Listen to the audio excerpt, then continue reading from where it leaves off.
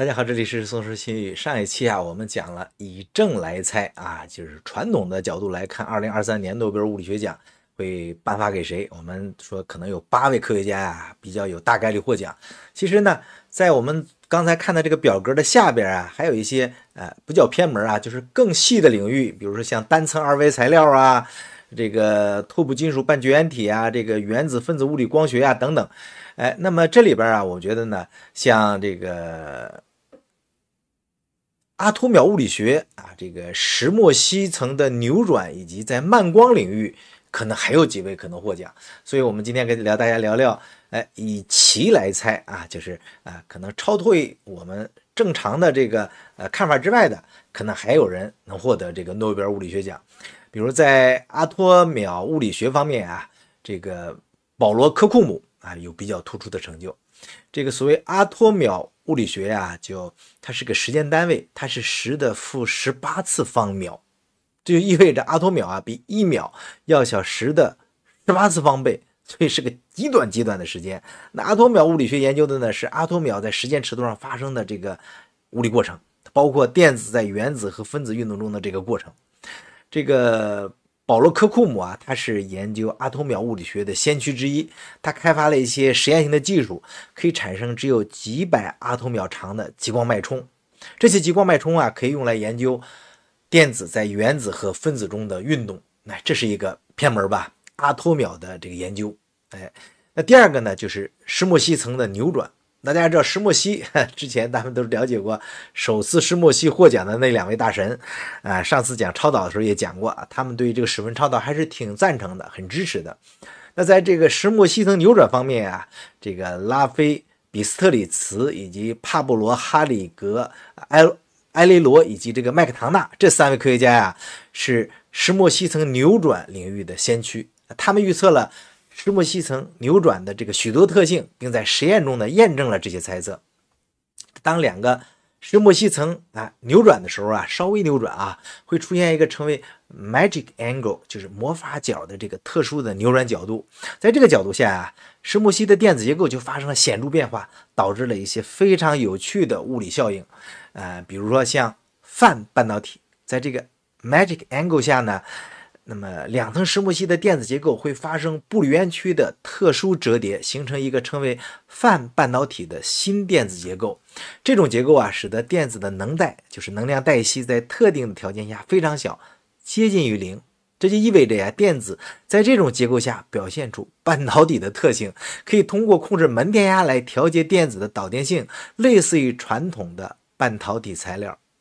是不是和 LK99 目前研究的一方面有些关联第二个是超导性。那在这个魔法角度下石墨烯表现出超导性，即电流呢可以在没有电阻的情况下流动，这对于电子学和量子计算机这个领域是具有巨大潜力的。因此它可以用来这个制造超导电子元器件。第三个呢是准粒子也好。那么在这个特殊的电子结构下电子之间的这个相互作用呢，导致了一种称为弱关联的状态。在这种状态下电子形成了与电子质量不同的新粒子，称为准粒子或者弱关联电子。那这些准粒子在物质中移动并且它们的性质呢，因为石墨烯层的扭转角度还不同。总之吧，这个石墨烯层2层这么一拧，在这种特殊的角度下，魔法角就导致了电子结构的奇特变化，从而产生了一些引人注目的物理效应。包括前面说的泛半导体特性、超导性以及准粒子的出现。那这些发现在物理学和材料科学领域都引起了广泛的兴趣，因为它们为新型电子器件和量子技术的发展提供了可能性。这是石墨烯层扭转，是不是也是个偏门比这个手撕石墨烯还要稍微偏门点。第三个呢是慢光。这个研究者呢包括斯蒂芬·哈里斯莱恩豪和奥特温·赫斯，他们是慢光领域研究的先驱。他们开发出多种的技术来减慢光的速度，把光的速度可以减慢到几公里每小时。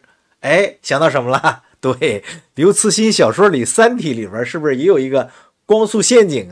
那个类似吗？这个慢光我们讲的这个诺奖的这个偏门慢光呢，是光在介质中传播速度较慢于真空中光速的这个现象，和大刘三体里边那个光速陷阱呢是有一定的相似之处，但是区别也很大。目前慢光的科研进展呢是在物质中可以做到那个采用这个常见的慢光材料呢，就是用冷原子气体实现慢光。目前研究领域呢主要是通过控制介质的性质来调整光的速度，从而实现在光学器件下的这个应用。比如冷原子气体通过冷却原子至极低温度，可以减慢光在这些气体中的速度。那这种慢光通常与波色爱因斯坦凝聚态有关。其中原子的量子态会导致光的速度减慢。那慢光在光学通讯、光存储和量子信息处理领域呢具有潜在的应用。通过将光减慢，可以实现更有效的信号传输和这个光学器件。那和三体里边这个光速陷阱相比呢，当然光速陷阱是一个虚构的这么一个科幻小说的概念了，是吧？它也是一种特殊的这种构造，让光速度呢远远低于真空中的光速。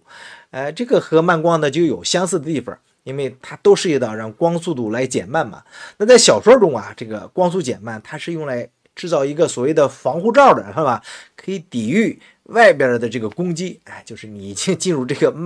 光速陷阱了，就没人搭理你了，也就这和慢光的应用呢是有一定的相似之处的。因为慢光材料它可以改变光的这个传播速度，从而呢用于光学应用。但是三体里边的光学陷阱它是一个完全虚构的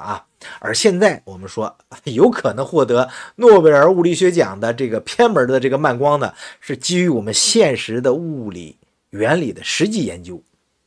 所以呢他们背后它这个基础和应用领域是很大不同的。这就是我们以偏门来猜一下，在2023年诺贝尔物理学奖可能有哪些比较大家想不到的领域会获奖的，比如阿托秒，比如说石墨烯层的扭转，以及慢光领域。这和我们前面上一期讲的那8位科学家在比较正统的领域，什么量子计算是吧，这个引力波这些大的领域来看起来更出名的领域比起来，这些呢有的大家都没听说过的，不排除他们也有可能获得诺贝尔物理学奖因为诺贝尔物理学奖从来都不缺意外，不缺你想不到的。这就是2个小时以后要公布的诺贝尔物理学奖我的一点个人猜测，那这里边很多地方可能有错误的讲解，欢迎大家指正。谢谢大家收看，咱们下次再见，拜拜。